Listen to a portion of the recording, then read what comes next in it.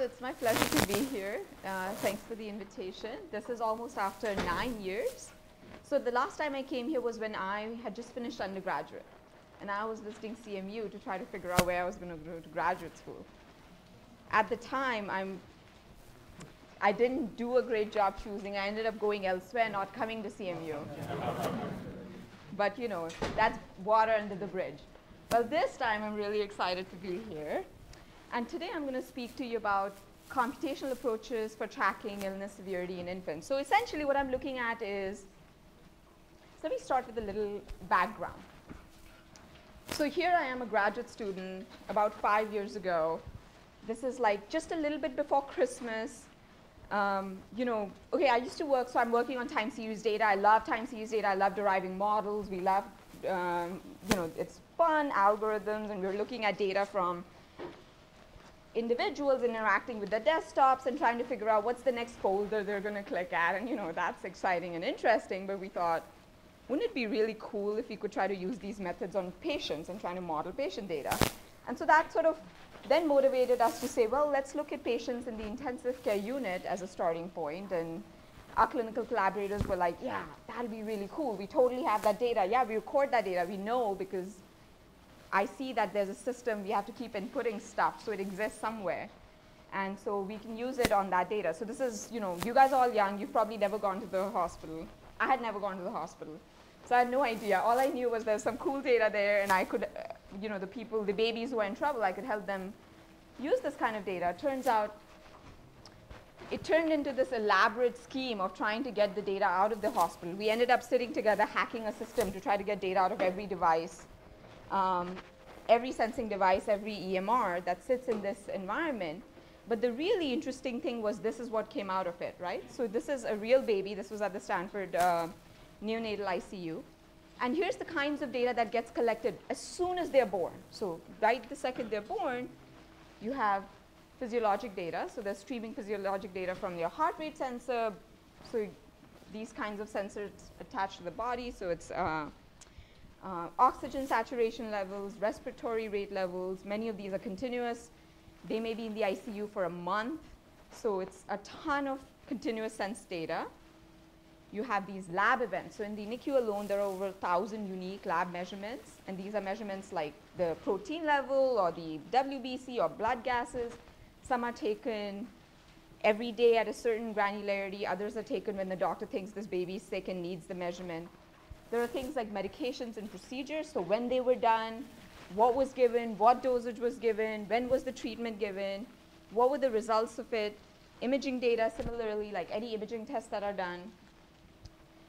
And in addition to that, progress notes, right? So every day they're writing summaries, or anytime there's an interaction where they have any qualitative summaries to be written, they write a qualitative summary of, you know, why it happened or what happened or what they thought. This person went and played football, isn't feeling well, et cetera, things like that. And so if you really think about this, this really, I mean, actually, until 5 to 10 years ago, a lot of this data was collected in this environment. Every doctor-patient interaction is collected, but typically, at least as a kid I remember, they would just write it in some paper, right, and then folder it and shelve it away. And that was, you know, the end of that data. And so the point is, you know, when you're doing repeat interactions, when you're trying to see this patient to see what his history is, your recollection of the history is what this person's telling you right now as he's sitting in front of you. So what this opens up for us, as more and more of this data is getting collected, is this ability to look at an individual over time in great levels of detail, but also a whole population, right? A whole population where you have these variety of individuals.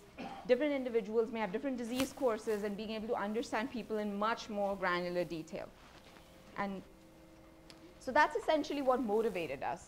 And so today I'm going to talk about a very, very small specific aspect of this work. It's one line of work. Towards the end of the talk, I'm going to touch a little bit on related work that we're doing. And then I think I'm around for the rest of the day. Most of my day is busy with meetings. But if you're curious, you can send me an email and we can follow up. Okay, so here's what most of my talk is going to be on. So most of my talk, so we've done some work on this data, et cetera, but most of my talk today is going to focus on the continuous sense data that comes out of these sensing devices. And part of the reason we started there is this is sort of the bulk of the data, and most of this data at the moment, so this is what the data looks like, right? Like, so this is time over minutes, and this each line here is an individual, and the question is, most of this data at the moment, the way it's analyzed is doctors during the course of care look at the data manually and say, oh, the heart rate's too high, the heart rate's too low, and that's all the scrutiny it gets, right? So your natural question is there a lot more information in this data that could be helpful and could help me understand and track disease course? Okay, any questions so far? By the way, please feel free to ask questions. Better ask questions now than be lost and wait all the way to the end. So this is my summary slide because I know Jeff has to leave early. So my summary slide is going to tell him everything he needs to know, and then he doesn't have to feel guilty. So here's what I'm going to talk about most of today. Most of today, I'm going to talk about computational techniques. I'm going to focus on Bayesian techniques, and I'll motivate why. For making sense of this kind of time series data, I'll talk about 2 sets of techniques. That's the bulk of the talk. And then towards the end, I'll talk about this one example application we did in modeling infants in the ICU and doing early prediction of risk. This is Daphne posing.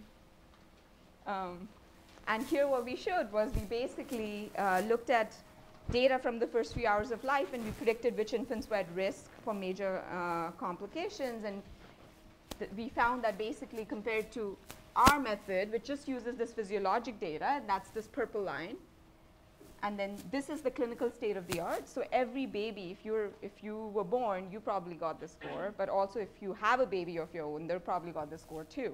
And it's called the Apgar.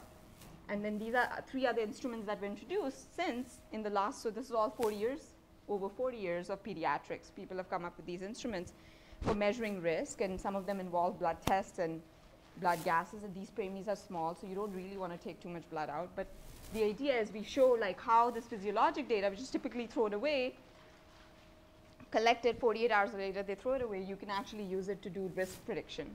And so that's basically all I'm going to tell you. And all of this stuff exists on my webpage. If you want to read it, you're welcome to read it. All right. Now let's dive in. So here's the first 2 pieces, the technical pieces of the talk.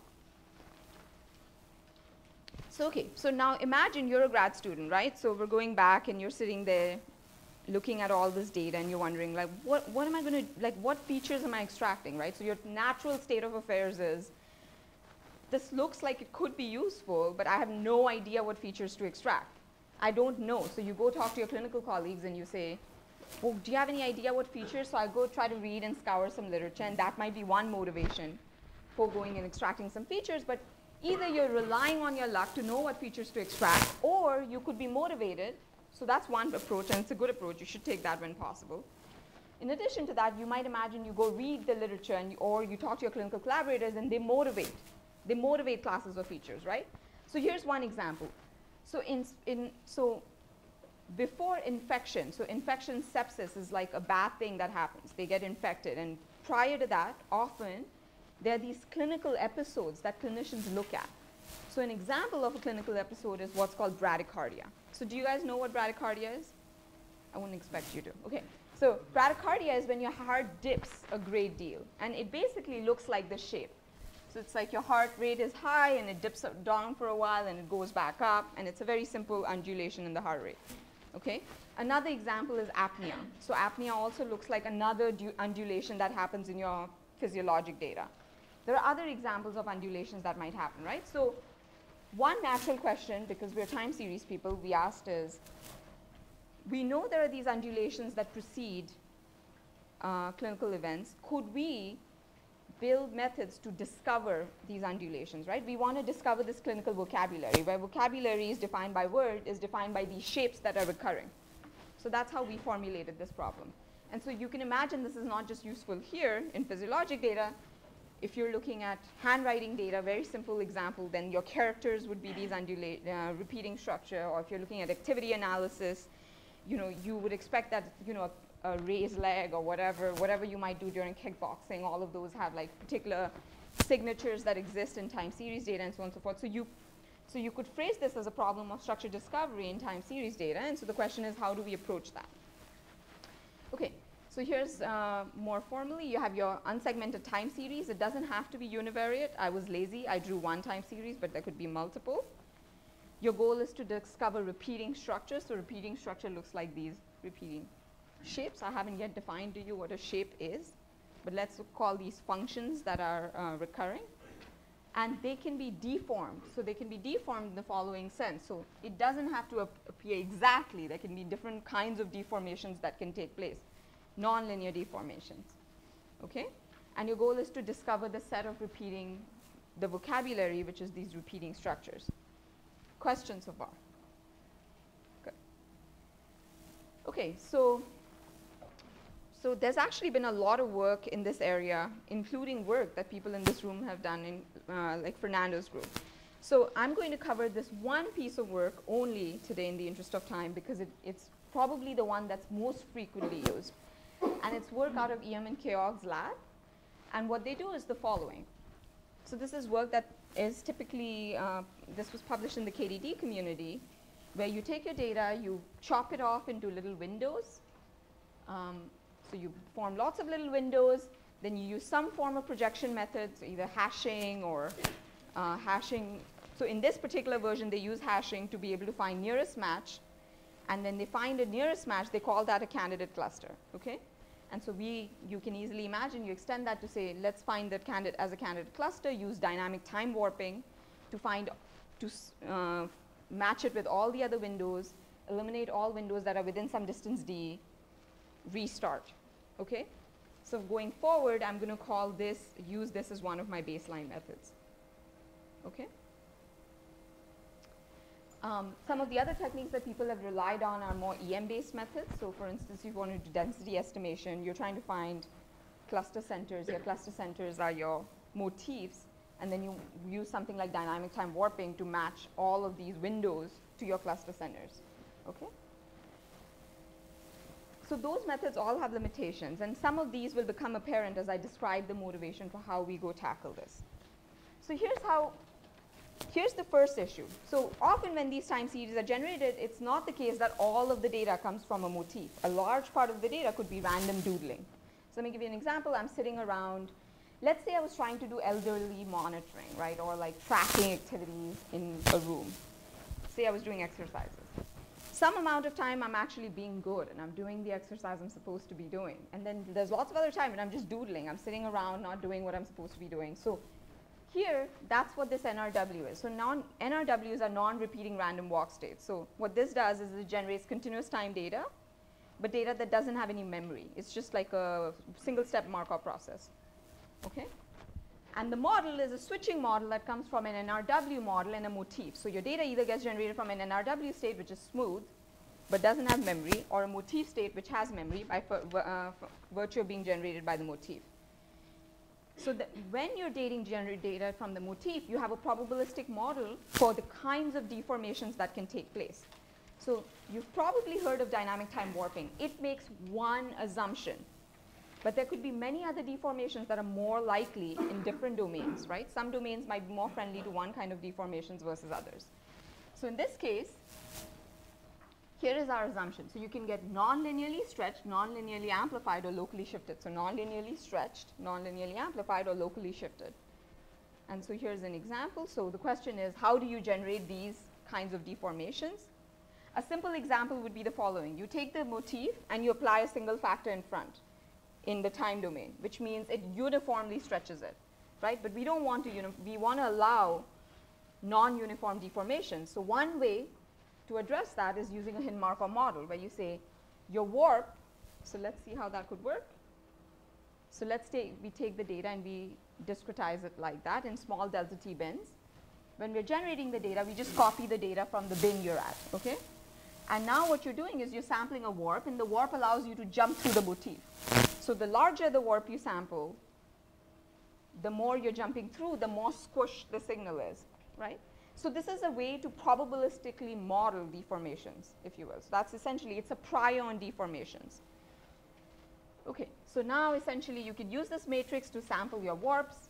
Given your warps, you can generate this nonlinear deformation. Similarly, you could sample your amplitudes using this HMM matrix, which allows you to do nonlinear amplitude warps, and then your local Gaussian. Okay? And then the only other piece here that you should be thinking about, okay, so I'll come back to this. Now the reason, why did we use an HMM, right? You could have just sampled something, you could have just sampled at each point independently. But this actually turns out really important in practice. So in practice, when you're trying to do unsupervised clustering, you're going to get stuck in all sorts of local minima. And your priors are very, very helpful in pushing you away from bad local optima. And so in this case, the smoothness is really helpful because when you look at real data and you look at what real motifs look like, real shapes, often they have this smoothness constraint. Like, let's imagine I'm starting to punch, right? And I'm accelerating. The rate of acceleration is smooth. It's not jerky typically, right? So if you plot or if I start going from walking to running, the rate at which I go from walking to running, the second derivative of it is, so the first derivative is smooth, second derivative is smooth, and that's what it's trying to approximate. Okay, so in this particular case, you can see how I can sample these different matrices, and I'm able to stretch and shrink the motif at different rates. Okay, so now essentially that's my model. The only other piece that I need to tell you about is, so I've given you my piece here, so I'm going to use an HMM to do these. I want a band diagonal prior, so the reason it's a band diagonal prior is because I expect my warps to be smooth, and similarly, my motifs need to be smooth functions, and so for that we use piecewise Bezier curves. And again, the reason these priors are important is because they help you get away from your bad local optima. So here the number of knots helps you control your complexity, and by having, if you want smooth functions, which is very important in practice, you end up over penalizing these knots. Okay? So what are the three priors I used? Not all of the data comes from your motifs. Some of the data comes from these random walk. The amount of your data you want explained by your random walk versus your motifs will be controlled using the switching state HMM parameter lambda. So that's interpretable. The second one was that I want my curves to be smooth. This depends on the domain. So this allows you to put priors based on what you expect the domain to look like. And then the third is, to what extent do you expect your deformations to be, the second derivative to be smooth, right? So this is universally the case that if you look at random data versus data from motifs, band diagonal priors are a good thing, okay? So those are the three pieces. Okay, and so now you essentially just do your, you set up your likelihood, you're doing EM, you guess the segmentation. Given the segmentation, you learn the model. Given the model, you learn these priors, and you iterate. Okay, so far so good? Yes? So compared with dynamic time warping, is like compared with DTW, what's the biggest difference? The prior, the index model? Or? Yeah, so we'll go through that.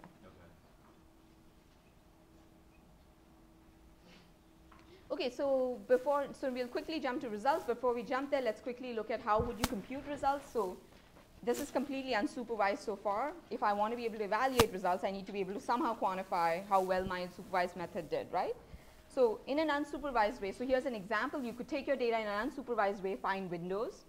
So those are the windows I'm showing you. Let's show this in the I'm doing this in the case of, let's say, handwriting data where I actually know what the labels are, these characters, right? So I would want my motifs to be these characters.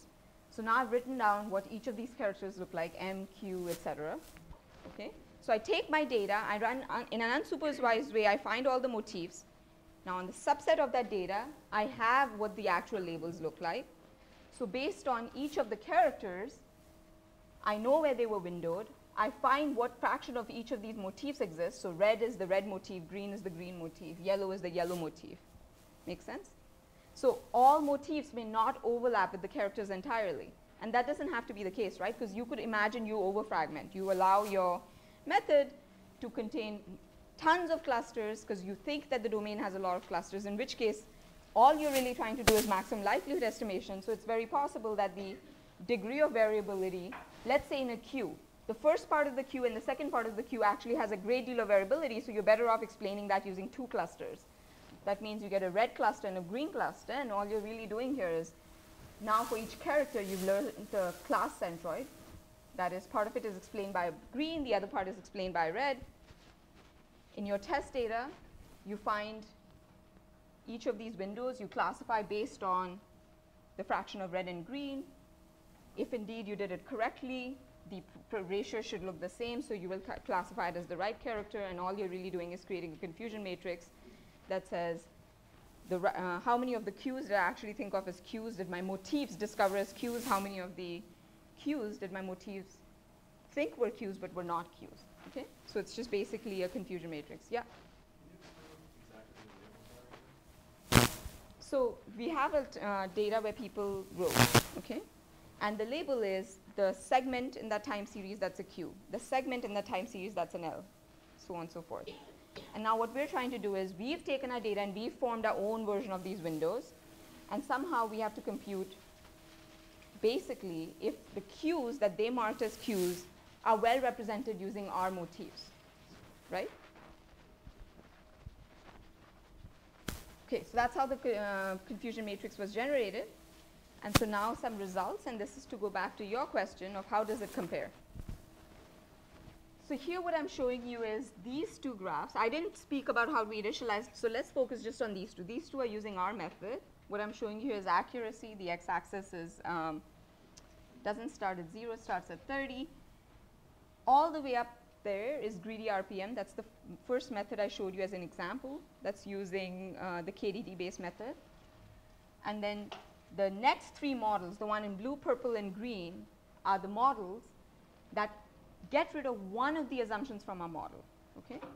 So we took our model. We're going to get rid of one of the assumptions one at a time to see how important was that assumption. And the point is your results, the extent to which the results degrade kind of give you a sense of how important that assumption was. Okay? So in this case, let's look at the first one. So the three models are CSTM is we're calling this. Okay. So CSTM is continuous shape transformation model. I think that's what it was. Anyway, so CSTM no curve prior is essentially saying we don't have the Bezier curves prior, right? So we don't put a penalty on having complex curves. CSTM uniform warp is essentially DTW. So what would have happened if I had used, instead of allowing it to learn band diagonal priors and learn these nonlinear warps, I allow uniform warps. Okay, so that's the all warps are equally likely. That's the assumption DTW makes. And then CSTM no warp is basically the same thing except no warps are allowed in this data set. Okay, makes sense? So this is our method. This is the method with no curve prior, everything else as is. Everything as is, but just that instead of preferentially allowing band diagonal priors, you're saying all warps are equally likely, which is what dynamic time warping does. And then the one above says, I don't allow any warps at all. And so you can see in this domain what's happening is that the dynamic time warping actually really hurts performance. And the reason is because there are many, when you're early on, your EM would often settle in a case where it allows anything to match anything, so it gets confused easily. Okay. Any questions? Okay, so we use the same thing in the context of activity data. Here we are looking at tracking people over time, and we want to be able to see if we could have recovered what activities they were doing. It's a very simple implementation. In particular, we're just tracking leg movements, and we're trying to characterize different leg movements they're doing as exercises. And again, we're showing performance. The interesting thing to note in this plot is that in this case, this was actually, so for instance, in this case, your CSTM no warp didn't make a huge difference, but the Bezier curve prior made a huge difference, right? So different domains have different properties where you can confuse yourself. So here in this case, you had a whole lot of random data. You could easily get confused. In the handwriting case, there wasn't a whole lot of random doodle. Here, there's a whole lot of random doodle. So what was happening is it was easily confusing some of the random doodle as an exercise. The curve prior is helpful in eliminating that. And that's essentially what that penalty achieves you. It helps you get around that you wouldn't have otherwise got around. Okay, finally, we also apply this to physiologic data. And here in this case, the idea is we go back to the heart rate and we say, could we have discovered vocabulary in the form of shapes, right? So Here in this case, what I'm showing you is bradycardia, the initial shape we started with. Here's what some of the bradycardia shapes it recovers. It's very simple. And this is the same shape realigned. And in these are some new shapes that they didn't know about before. And so here in this case, you can see that they're actually quite complex. These are aligned. They're not, they're shapes that clinicians don't exactly know why they would occur or what they're occurring. It's just that they occur in high frequency. And so now one of the things we're trying to do is, as we're getting new data on babies, we're trying to see if we can take this kind of shape vocabulary and match it to downstream events that occur. Mm-hmm. So is heart rate sort of the most important factor, or were you able to get a lot more improvement by combining a lot of different? So I'll talk about this towards the end. So typically in the literature, people primarily look at heart rate. There's not very many works in the clinical literature that looks at much more beyond the heart rate. We show a piece of work where we look at the heart rate, oxygen saturation, and respiratory rate levels together. For this data, for example, we only have the heart rate signal. This is data prior to our Stanford data. So it took us a while to get that data. This is just done on, this is second to second level data. So this is second to second level data, and you can expect to see shapes in the second to second level data. You don't see as many shapes in the minute to minute level data, which is the data we ended up collecting from Stanford. But yeah, so the motivation was there might be these vocabulary of things that exist, right? And you want to be able to discover this vocabulary and then being able to relate it to downstream events that are taking place. And so this is one example vocabulary that we know already. There are things like bradycardia and apnea, which look like these, and can we discover these kinds of things? And if we could, then you could imagine this as a way to characterize that signal beyond the way they characterize it now. And the only way they characterize it now is primarily in two things. One is the heart rate too high, is the heart rate too low? And then looking at more recently, there's been a great deal of work in looking at variability. And that's sort of the second way in which people characterize it. From the machine learning community and the data mining community, in the last 2 to 3 years, there's been more and more interest in doing this kind of time series-based matching work to find motifs. Okay, so this sort of gives the first piece of my talk. So I gave you so far is one way where I used clinical priors to inform a Bayesian model for discovering vocabulary in this kind of time series, right? So these were shapes, repeating shapes. So we go back to our Stanford data and we say, okay, so we go back to our Stanford data. Turns out our data from Stanford was minute to minute. In the minute to minute data, the shapes were actually not all that effective, right? So there could be other data where it was more effective, but in our minute to minute data, we don't see as many shapes. Instead, here's what we see. Our minute to minute data looks more like this. And in this case, the observation model is closer to what we think is represented using a dynamics. So here's what dynamics look like. So we go back, let's build up a hierarchy. So now we want to be able to relate signal. Mm-hmm. So minute-to-minute data means one data point every minute? Or Yeah, as opposed to previously where we were getting several data points a second. I see. So each data point in this time series is just the average over everything measured over a minute. Exactly, exactly, yeah. And so it's actually kind of interesting in its own right. Like there are dynamics that show up in the second to second level, there are dynamics that will show up in the minute to minute level, and now there are some pieces of work, that we're working on that motivate that, you want to really look at hours and model some, the hierarchy in some sense. Okay, so going back to our earlier notion of signatures, right? So here signatures are regions of this time series that have transient events.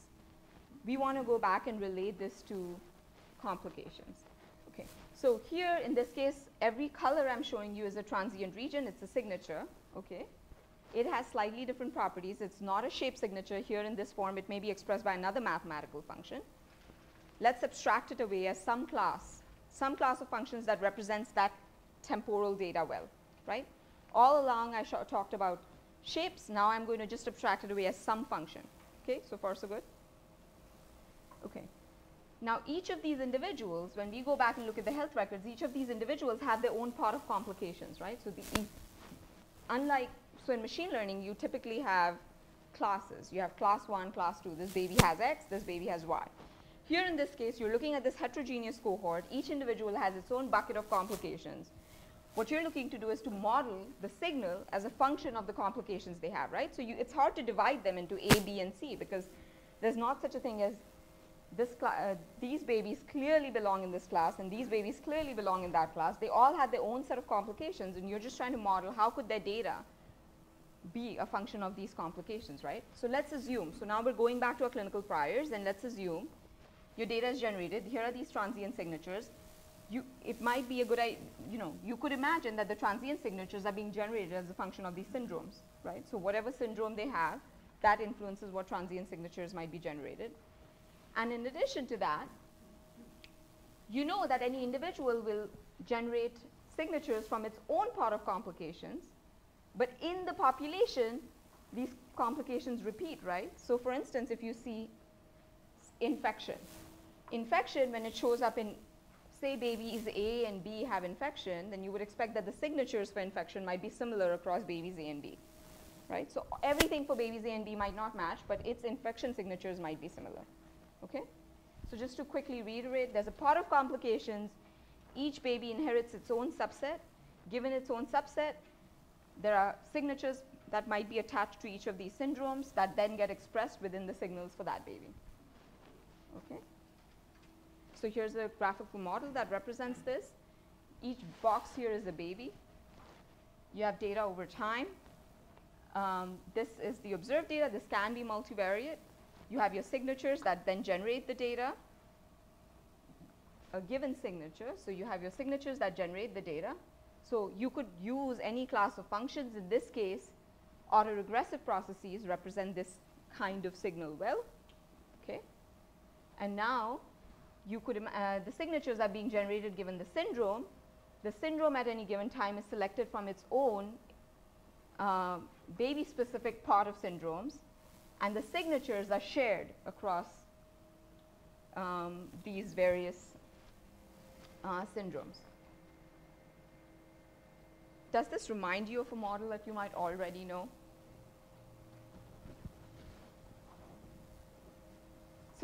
So some of you might think, oh, this reminds me a little bit of topic models, right? Topic models in documents where you have topics and topics are shared across documents. Different documents might have different mixtures of topics, right? And if you think about it, this is in some sense what's happening is here you don't have words that sit in a discrete space, right? You have a vocabulary, words are given to you, they sit in a discrete space. Here you're searching in continuous space. There are infinite words, if you will, right? Because each word here is a parameter specification to the signature, right? A signature has a set of parameters. That parameter sits in some infinite space of possible parameters, right? And now in this infinite space, you're looking for what are the high density regions. And that's basically your notion of a word, right? So now and you want these to be shared. So now the reason this is hard here is because you're searching in this infinite space, and you want these signatures to be shared across your higher level syndromes, right? Okay. So we use the HDP to do that. We'll just skip that for now because it's just mechanics. You can read about it if you're curious. Now the piece that's interesting here is we use hierarchical Bayes to inherit for any given individual. So any individual inherits its matrix for what complications it has from a population level prior. So your population level prior tells you what's going on. The individual inherits its pot of complications from the population level prior. Okay. And now to do inference, we use a version of log-Gibbs inference. And what that essentially allows you to now do is you run a Gibbs chain, and from your Gibbs chain, what you can derive is you can infer your posterior distribution over what the signatures are, which babies have which signatures when, and which syndromes, which are your topics, exist in which babies when, right? And what syndromes are associated with signatures. Make sense? Okay, questions so far?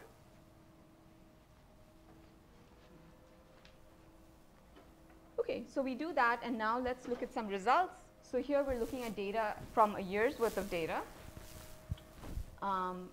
We basically look at the heart rate and the respiratory rate. All of the results I'm going to show you going forward in this particular piece of the talk is all on heart rate data again. So again, it's unsupervised, right? So it's unsupervised. we posited a model. We posited a model based on conversations with clinicians. This model was about how do you model signatures as a function of syndromes and how individuals are not similar to you. You have to model the heterogeneity. We use hierarchical base to model the heterogeneity, right? And now the question comes in, how do you know whether any of these things you've done are reasonable? Like, how do you know that it's a good idea? How do you know? Like, do you have ideas? So one way you would know is okay, so the standard thing and the thing we do as machine learning people, we say, okay, give us some test data. And on that test data, I can compare my fit to data. So I have some other alternate model assumptions I could have made, right? I could have taken simpler models. I could have taken models that eliminated some of my assumptions that I put in my model and see how well that model explains the data versus my model explains the data, right? So if my model, this new model explains the data better, means it was maybe some of those assumptions were reasonable. So that's one thing we can do. The other thing we can do is you can take features out of this model, right? So just like in similar to topic models, you take features out of the frequency of topics, for instance. You can take features out of this model and use it as in any classification task and say how well you did in that classification task, right? That's the second thing you can do. The third thing you can do is, because this is a domain that that has some qualitative meaning, you can go back and understand qualitatively. Does anything my model tell me, does it contradict common sense? Can I go back, talk to my clinicians and see? So in general, I think one of the big areas in machine learning that's a huge issue is basically as we're moving away from clearly defined supervised classification tasks, is knowing how to evaluate. And I don't think there's a good answer. I think these are all example ways, right? Every piece any piece that works, it gives you more evidence that it's a good idea. But there's no definitive answer saying this is a good idea, right? So these are some candidate ideas, right? So here's the first thing we do. We take a data model and we say, let's evaluate it against other candidate models. Okay, because I'm short on time, I won't go into all of the details of these models, but essentially you could imagine an autoregressive hidden Markov model that doesn't model the heterogeneity between the patients. You model it as a single, you let each individual, you don't model the richness that each individual is different from one another. A BPR-HMM is another model that was published recently in the literature in 2009, I think, that allows you to model variability but does not model the hierarchy of the diseases and the syndromes and the signatures being shared across syndromes. And when we look at the log likelihoods, I wouldn't be showing you the plot if this wasn't true, but essentially when you look at the test log likelihood, our model has much better test log likelihood than both of the BPR-HMM and the AR-HMM. So let's go to the next test. Okay, so this one I'll talk about in a little bit more detail. So here's what we do. Here what we're trying to do is a ranking task. So we say, okay, let's look at our model, and we really want to try to see if we can evaluate if any of the features we derive from this data is useful. So we go back to our clinicians and say, can you rate these people from 0 to 5? 0 means they have no complications. 5 means they have major complications of prematurity, okay? And here's a rank score. This is what a rank SVM tries to optimize. Essentially, all it's trying to do is measure if we were to rank our samples based on the features we give it, how well does each model, how well does each form of feature extraction do, okay? So here are the feature extraction techniques we use. So first we take our model, and what we're going to do is we extract the frequency of the latent states. So here the latent states were these syndromes, right, or the topics. How frequent are these different syndromes? That's what we're doing. It's completely unsupervised.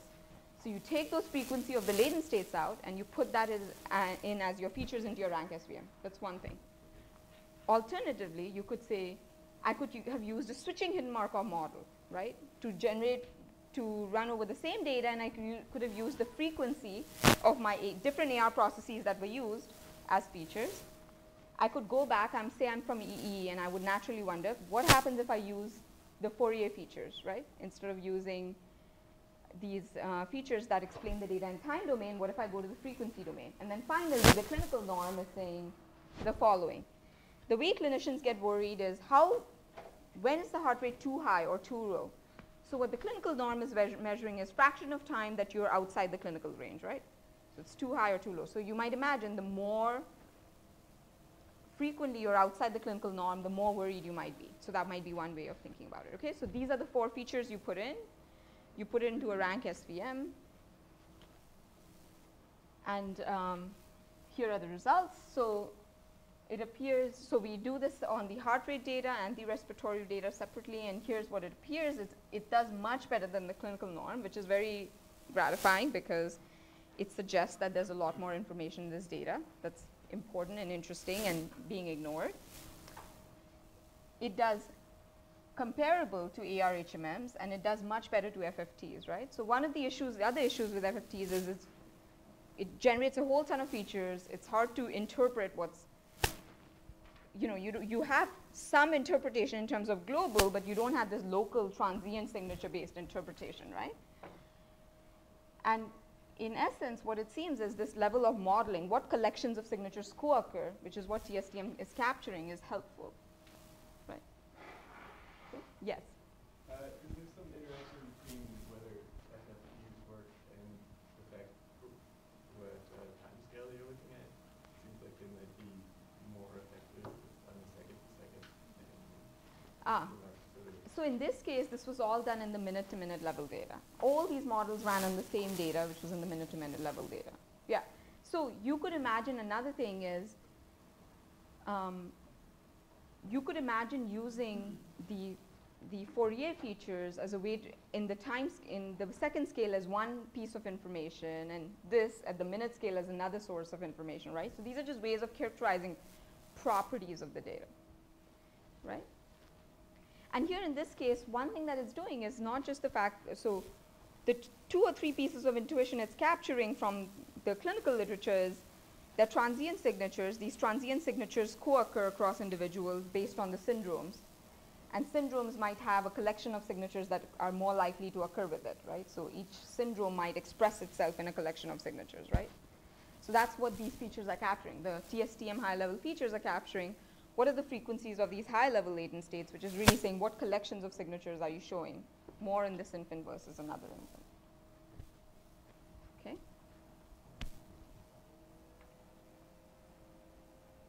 So finally, we wanted to go back and do the third, like clinically. Does this clinically make sense? So I'm actually going to speed up a little bit because I'm running short on time. So here what we do is the following. We can define our latent states to make it interpretable, right? So in this case, what we do is the major complications that exist in this population are either head-related, pulmonary, so lung-related, multi-organ, cardiopulmonary, or healthy, or that they have the absence of these which are healthy, right? So these are your latent topics, if you will, and I have created 4 categories: healthy, head, lung, healthy, and multi-organ. Now we want to train this as a partially supervised setting, so you take your data, you take a subset of these. For this subset, you mark what topics they have. And in particular, in this population, what we do is we mark the topics they don't have. That's a form of supervision as well, right? And the reason you mark the topics they don't have is because it's easier to find medical tests that say you don't have this complication than it is to say you have this complication. Because often when you have it, they just do another test and another test and another test and another test, right? There's often uncertainty, then they're conservative. But when you don't have it, it's very easy to rule you out. Okay, so that's the level of supervision. So here's how you would do it in the partially supervised regime. You take a subset of your data, you mark the evidence on what topics they have and don't have. You run inference. Based on your inference, you get a collection of signatures and syndromes. And when they have it, you freeze those signatures. You freeze those syndromes. Now you take your test collection of babies. You rerun it with those parameters fixed, right? And now it just tells you for this new subset who has what when, right? So here's some babies from your test set. I've selected 30 babies at random. Each bar here is a baby now, okay? And what it's showing you is 8 days worth of data, okay? So there's 2 days, 2 days, 2 days, 2 days, and each time what it's showing you, each color is the frequency of time during those 2 days that signature appeared. So this is saying the frequency of time, pink signature appeared in this infant. Frequency of time, green signature appeared in this infant during those 2 days, okay? So it's just taking all of the continuous data, shrinking them, it's doing dimensionality reduction in terms of these signatures, and all it's doing now is changing it into this histogram that tells you to what extent different infants show different signatures during these periods of time. And on the left there, what it shows is each of these signatures, to what extent are they associated with various syndromes. So for instance, 1 only occurs in babies who are healthy, 5 only occurs in babies who have lung-related complications, 10 only occurs in babies who are healthy. And so, okay, so now you understand the legend, right? So let's go back and see. So one thing that's interesting, so this is where all the stories come out, right? So you show this graph to these doctors and they get excited because to them this is interesting because suddenly all that data, all that up and down movement which made no sense to them, suddenly when you see it in this form, there's actually a whole ton of regularity that shows up. So here are some examples of regularity. So first of all, it's very interesting that here there are infants who look more similar than other infants, right? Like you can see there's some structure. There's some infants that look more similar than other infants, etc. Let's do the first thing. The first thing we're going to do is we're going to pull out a couple infants and look at them over time, the ones that show the most variability. You can see two of them were discharged, these two disappeared after 2 days. We're going to look at that in infant number 3. When you go back, we go back and read the records and we say, can you tell us what happened to these people? And so infant number 2 here had a major, turns out, so you should be looking at this blue plot. 0 is bad, 1 is good, 1 is probability being healthy, 0. And this is extracted from the model from your Gibbs chain. And infant number 2 here, he was doing very poorly. He had a heart defect. On day 4, he went through a surgery. He started to feel better on day 7. He was taken off the ventilator, taken off all medications. You can see just based on physiology alone, it seems to be tracking his health state pretty well.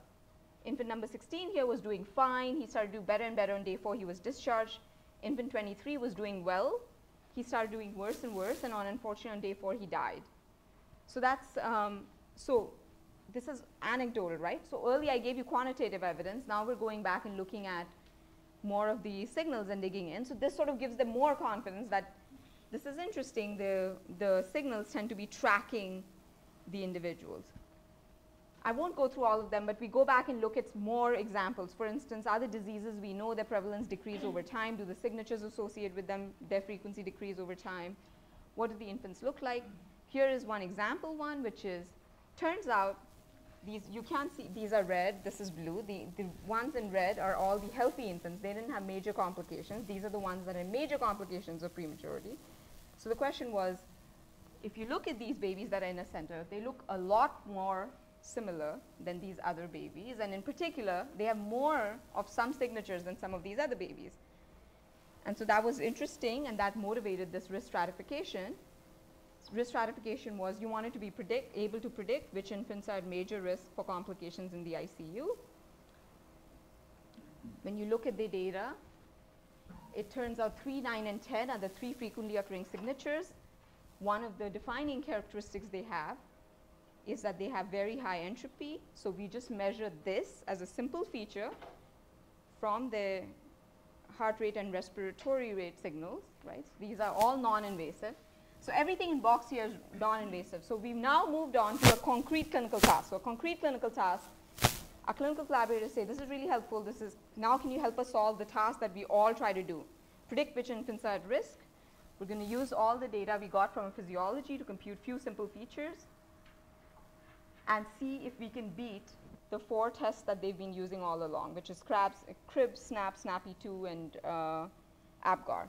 And here are all the other things they tend to use. In addition, they use blood cells, blood gas measurements, and our question is, what happens if we try to predict? So we combine this data in some way that's interpretable, takes care into account missingness. I'm not going to go into that.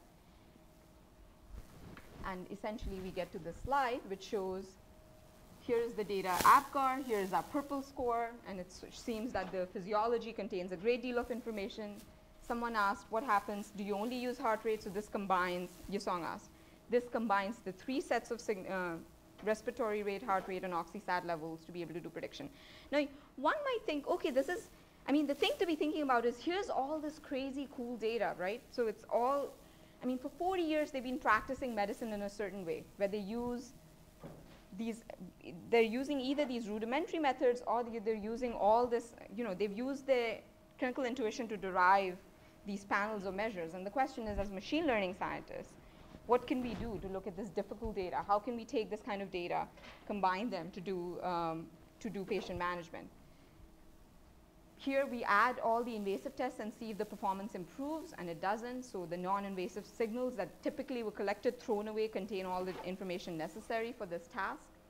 This is the most like final slide. So essentially, this is comparing our method, which is PhysiScore, to all these others and showing that not only does it compute it in time, it's automated, it's non-invasive, and it's highly accurate.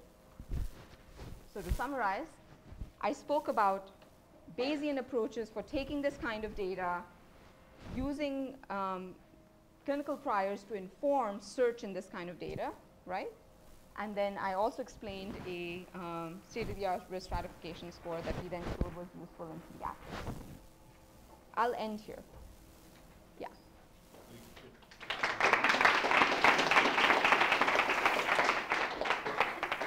So this is great. And this is probably not the first time I see at least Yeah. parts of your talk. Yeah. But I also wanted to say that most of what you said confirms what we see in our massive scale analysis of physiologic data. I'm curious, many of the research pieces like this are basically focusing on some specific set of data. Yeah. It's really hard to get a feeling of how this compares to other methods. For instance, I'm sure you're familiar with the works by Randall Morman Yeah. from Yeah. University of Virginia. Yeah. And they have commercial version Yeah, of their Hero. sepsis predictor. How would you did you have any chance to compare head to head? So his If not, why not using some Yeah. commonly accessible data sets such as Mimic, for instance, too? Okay, so we're doing that now. Okay, so his thing relied specifically on having really high frequency data. We tried to get the data from their lab at U of V, but they couldn't share that because of what? Well, but you can use Mimic, right? It's publicly available. Yeah, so now we're doing this thing where we're going back to create different physiological measures and looking at the Mimic data set to compare. The Mimic data set is actually not very good. I know. So I should probably censor that. Well, so it's very good in some ways and not useful in other ways. So it's very useful as methodologists to try your methods. The only good thing about it is that it's commonly available. So Yes. you can compare your stuff Oh, against. that and like you see all- very of the all data types, it's like deficiencies. good to get Yeah. familiar with it. But from the point of view of doing any, so let me give you an example. Like say you actually wanted to go and compare this method on people with sepsis, right? One of the criteria for sepsis is having an infection test. But in Mimic, whether or not someone got an infection test is not robustly recorded. So if you wanted to go and evaluate two different methods on it, which is, sepsis is one place where this is being typically published, it's not something you can easily do. Now you don't know if the reason it's not working is because your outcome definition is broken, or it's because, so I have a graduate student struggling with this right now, as I, the last 2 That's months. what they supposed to Various versions of, struggle. sorry, Anyways, sorry, what did you say? graduate students should struggle. That's their purpose, right? I have another question. You mentioned tests and how informative they may be, and you showed this ROC diagram of practical overlap between your labs and the Yeah. results that you get without labs. And I suppose you are using the lab results as Yeah. inputs. How about using lab requests?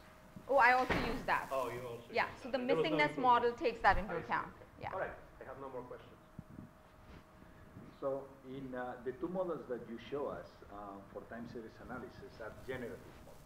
Yeah. So one of the problems of generative models, or one of the advantages, they don't need as much training data as Yeah. discriminative models. One of the disadvantages is you have to manually specify the kind of feature, like the type of transformations, no? that you have to do. You allow to stretch in time, you allow to stretch in space. For one-dimensional signal, this might be easy, but when you have multi-dimensional signals, that's kind of complicated. So I was wondering if you compare with other discriminative approaches. So if you want to predict if someone is a risk, a baby is a risk, why don't you map to the label risk rather than... Okay, this is a really good question, and it's good that you brought this up because I think it sort of goes back into the whole ethos of the talk. So if our goal was to just go and do risk stratification, which is the clinical application I showed towards the end, there are many ways to have gotten to this, right? I may have not necessarily started with all the things I started, right? I may have just taken my data and said, I want to compute whatever features I can compute, including features I may learn. I may do some form of subdimensionality reduction. I can compute a bunch of features and then just try to maximize my classification accuracy. There are two reasons why, so that's if that is the task, then that's a good thing to do. Okay. That wasn't our task, but let's assume even if that was our task. So okay, if that wasn't a task, then I've copped out. Okay, but let me just do the harder version of this. Okay, say that was our task. Okay, even if that was our task, one of the other issues that happens here is you have far fewer babies than the space of play data you have, and the complexity of the data you have, the dimensionality of the data you have. So when you're looking to maximize the discriminative objective of that form, you're in this putting yourself in the corner here because there's way more ease of overfitting, right? That doesn't mean that you can't use some form of supervision. Now, all the structures and priors we're giving is also some form of supervision to some extent, right? I just went and I learned about my domain. Now, I learned about my domain to form generalized priors that I think is a form of supervision, right? It's doing dimensionality reduction, where I didn't take into account the labels against which I would be essentially I saved all my labels. I didn't want to compare against, because if I save my labels, I can use this for actually doing empirical validation. Most of my work then goes into these priors. Okay. Now let me answer the third piece, which you said, these priors are actually quite hard to specify. I agree that mathematically they're more work to construct because you have to specify your inference algorithm, you have to write down your generative model, but I actually think they're quite simple to elicit. So for example, when we were looking at these nonlinear transformations, we didn't have to specify what nonlinear transformations, those were learned from the data, right? All we really had to say is you're allowed to have nonlinear transformations, right? We didn't say what nonlinear transformations. We said people use dynamic time warping all the time. That's a form of a nonlinear warping. We just realized that just DTW alone is actually not very effective in practice. DTW does not work when you're doing fully unsupervised work. And the reason is because of this thing. I showed you results where it goes into horrible local optima more quickly because it doesn't have the priors DTW says any warp is just as likely as any other warp. We clearly know that is not true in practice, right? So by intelligently putting band diagonal priors, you're saying some warps are more likely than other warps, and that basically helps you get around those awful local optima. Following a bit your comment, so we know we are working with physiological data. Physiological data is constrained by the muscles, so the muscles that we have can move as fast as they can. So do you think it's possible that we learn? Yeah. So because right now you are allowing to have deformations that physically are meaningful. No? Is there any hope? Do you have any thoughts about how we can learn? Some deformations that are constrained by the physical work. I think this is a really nice question. So when I was giving this talk at Hopkins, there's this huge Institute of Computational Medicine they have there, and their mainstay. So they've done a lot of work in modeling, actual modeling of organ systems, and looking at how models of organ systems change with different diseases, and all the way from like the low cellular level, electrical level to the muscle level. And the way those things are often done is prescriptive, right? They've studied the physics of it, and it's prescriptive. And so one really interesting thing that emerged out of this is we go from the data, and we stretch ourselves a little bit to learn a little bit about what the domain is, right? But we like the data. We want to start from the data, and we stretch. And in their case, they really start here. They are prescriptive, right? They really believe in the biology. They really believe in the physics. They're physicists.